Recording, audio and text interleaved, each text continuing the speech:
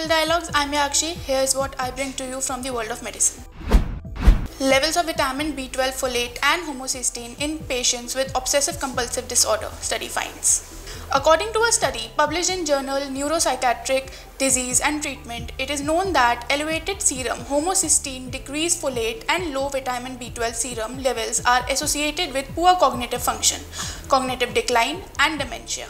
Current literature shows that some psychiatric disorders, mainly affective and psychotic ones, can be related to the levels of vitamin B12, folate and homocysteine. These results can be explained by the importance of vitamin B12, folate and homocysteine in carbon transfer metabolism, which is required for the production of serotonin as well as for other monoamine neurotransmitters and catecholamines. Patients who were diagnosed with OCD according to the 4th edition of the Diagnostic and Statistical Manual of Mental Disorder criteria were approached and informed about the aims and methods of the study.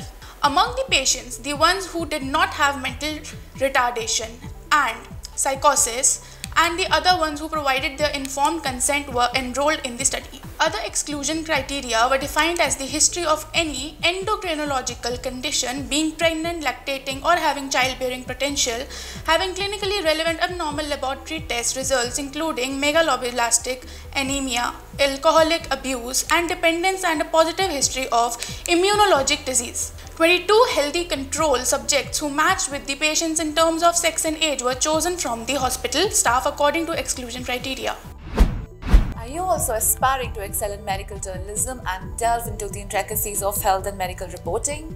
Explore our comprehensive course on medical and health journalism available at the Medical Dialogues Academy. Learn from industry experts who possesses in-depth knowledge and experience in this field. For further details, scan the QR code provided or access the link in the description box below. While the mean age of the patient group was 35.0 plus 10.5 years, it was 33.1 plus 8.3 years in the controls. The patient and control groups were mostly female. This study showed that some of the patients with OCD had vitamin B12 deficiency and higher homocysteine levels. However, the sample was too small to conclude that this finding is an important biological indicator for OCD. Although more detailed studies regarding this phenomenon are to be carried out, these findings can provide a starting point for future research. Thank you for watching. Stay tuned to Medical Dialogues for more updates. Never miss a medical update from Medical Dialogues. Like, subscribe and press the bell icon.